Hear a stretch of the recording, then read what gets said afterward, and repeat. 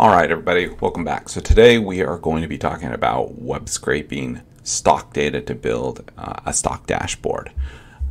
So previously you could have done it on Yahoo. However, going off some of the updates and stuff, I'm going to show you a new way to do it.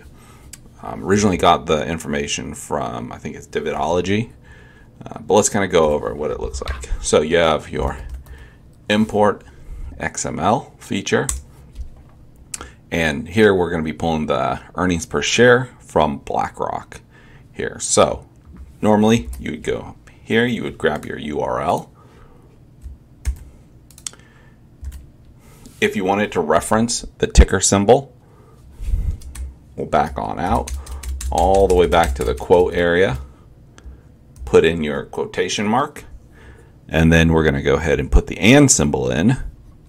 And where are we pulling it from? We're going to pull it from this ticker symbol, so B31.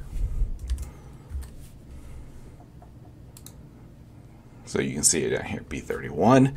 We'll put our comma, and then we'll go get, here I've already got it highlighted, but you would just, well, let's do this here real quick. So if we wanted to do the earnings per share, we would, what is it, page source? Nope. It is inspect. Okay, it's right here. It's highlighted with the earnings per share. When we do that, we would come down to copy full path, X path, or copy full X path. Then we would come back in here, put our quotations, and error. Resource at URL not found. Alright, so new way to do it. FinViz.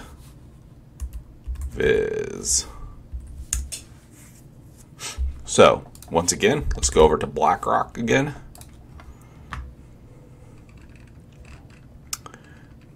Come down here, we have our earnings per share. So let's go back up here. We'll get rid of all this. We'll do our import XML and go back to the T equals, put your quotation, then we'll go ahead and put the and symbol. Once again, we're looking at B31. Put the comma, our second set of quotations, and let's see. On FinViz, it's a little tougher to find it, but what did I say? The page? No, I did it again. Go back, earnings per share, inspect. Here we go. Well, maybe it wasn't that much tougher. And we're going to go ahead and copy the full X path. Right now, I'm on Brave browser right now. But it does work on Firefox or Chrome, whichever other browser that you want to use. So we'll go ahead and copy that, put our second set of quotations, close it off with parentheses, and 34.5 or 34.25. Now, we can go ahead and drag this down. Now let's go ahead and double check that. So let's go look at, what was the next one? Bank of New York, I think. Bank of New York Mellon. So on theirs, earnings per share 3.44. Earnings per share 3.44. Franklin Resources, we can go look at them.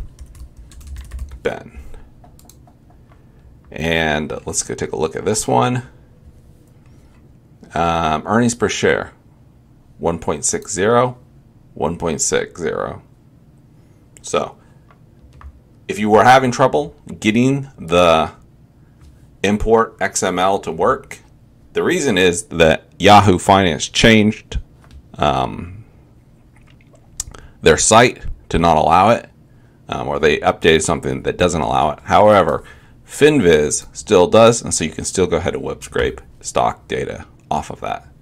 If you found this video useful, like, subscribe. I'm going to start doing more stock information, stock videos. But yeah, have a great rest of your day.